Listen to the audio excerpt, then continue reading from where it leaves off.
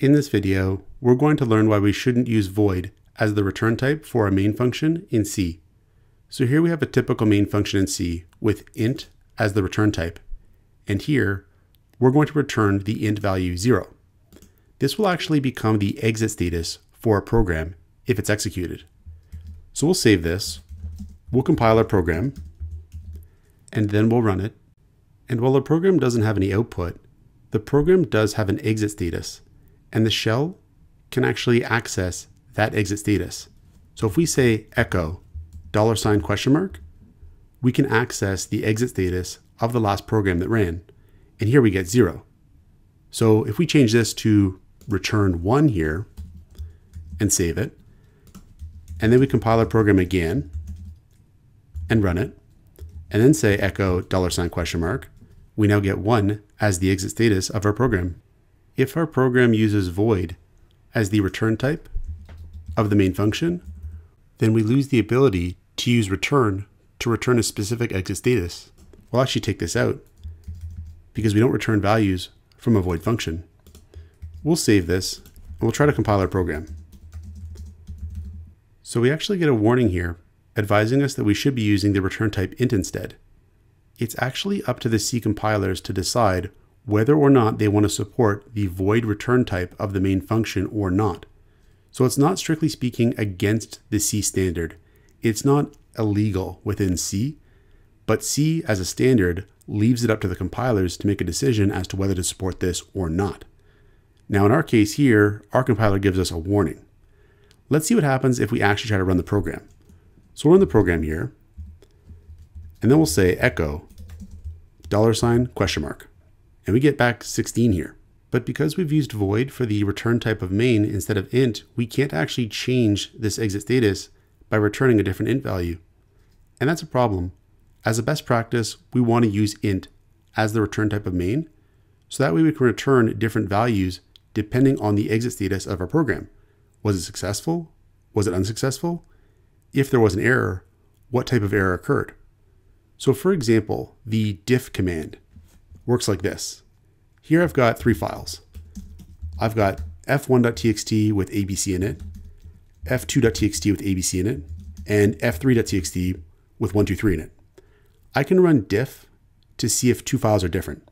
So if I say diff f1.txt and f2.txt, I'll get back nothing. But if I say diff f1.txt and f3.txt, I get back this information describing a conflict in the files, where there's a difference in the files. And it's explaining that on line 1, the one file has ABC and the other file has 1, 2, 3. It's telling me what's different about the files. Now diff actually has an exit status that's important. So let's run the first one again. We'll say diff f1.txt and f2.txt.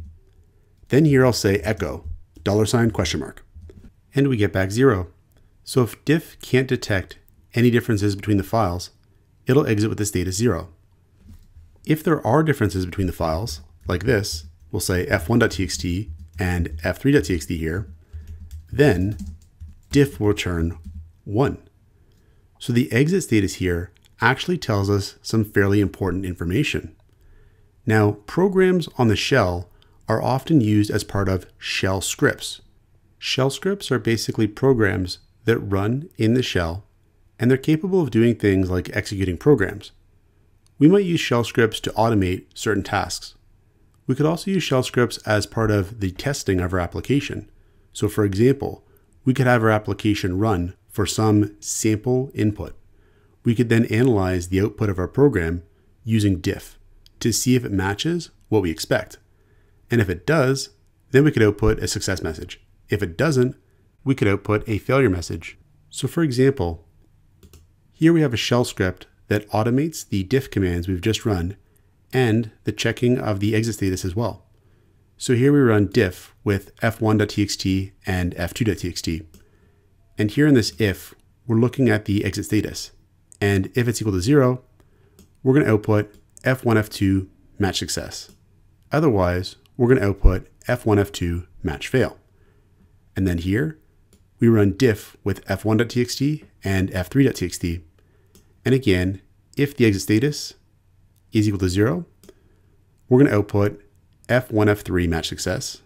Otherwise, we're going to output F1, F3 match fail. If we run this script, we'll get back the expected result. F1, F2 match success and F1, F3 match fail. And we've used scripting to automate the process of running these programs and checking their exit status. So scripting that takes advantage of the exit status of a program is important for automated testing, but it's really just important for automation in general. Let's write a C program that uses different exit statuses, and we'll write a script to use our program. So what we'll do is write a program that has int as a return type of main. And what we're going to do is have our program accept a single command line argument, and that command line argument should be an integer value. So for example, we could run the program like this, ./d10 or ./d5. What we'll do is check to see whether that number is even or not. If it's an even number, we're going to have an exit status of 0. If it's not, we're going to have an exit status of 1. If the wrong number of command line arguments has been provided, we'll have an exit status of 2 to signal an error. So here we'll say, if argc doesn't equal 2, we're going to return 2 to signal that an error has occurred. So argc will be 2 if both the executable and the argument are present. If we had an additional argument like this, then argc would be set to 3. In that case, we would want to return 2 to signify that an error has occurred. Else, if this is not the case, we're going to check to see if the argument is even or not. We'll say int num is equal to atoi argv1. So to use this atoi function that's going to convert a string to an int value, we're going to have to include stdlib.h, because that's the library where that function is defined. And we're going to pass to atoi this string of that command line argument. It's going to take it and convert it to an int, and we're going to store that into num. Then we'll check to see if num is even or not. So if num modulus 2 is equal to 0, we're going to return 0. Otherwise, we're going to return 1. So modulus 2 is going to return the remainder of dividing num by 2. If that remainder is 0, that means we have an even number in num. If it's not, we have an odd number. And we're going to return 0 if the number is even, and 1 if it's odd. And here we have a script that takes advantage of the exit statuses of our program here. So the script is going to look at the numbers from 1 to 10 with this for loop here. It's going to run our program with each one of those numbers. It's going to check the exit status of the program. If it's 0, it's going to output that the number is even. Otherwise, it's going to output that the number is odd. And then to check our error handling, here we try to run the program using 2 arguments. And then we check to see if the exit status is 2. And if it is, we output invalid arguments. So let's compile our program and then try running it with this script. So first we'll compile our program, and then we'll try running the script. We'll say bash and then check.sh. And we get 1 is odd, 2 is even, 3 is odd, 4 is even, and so on. And we also get invalid arguments. And so here we're using the exit status of our program to help automate the evaluation of whether or not integers are even or odd. And this is obviously a bit of a simple example, but it does illustrate how the exit status of a program can be used to help automate tasks via a shell script. Now I should mention that even if the return type of our main function is void, it is possible to set an exit status.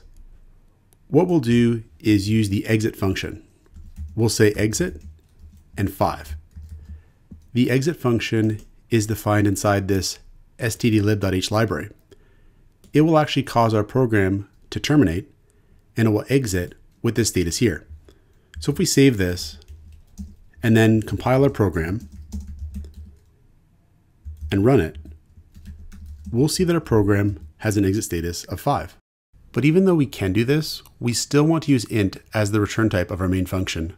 So that way we retain the ability to use the return statement to provide an exit status.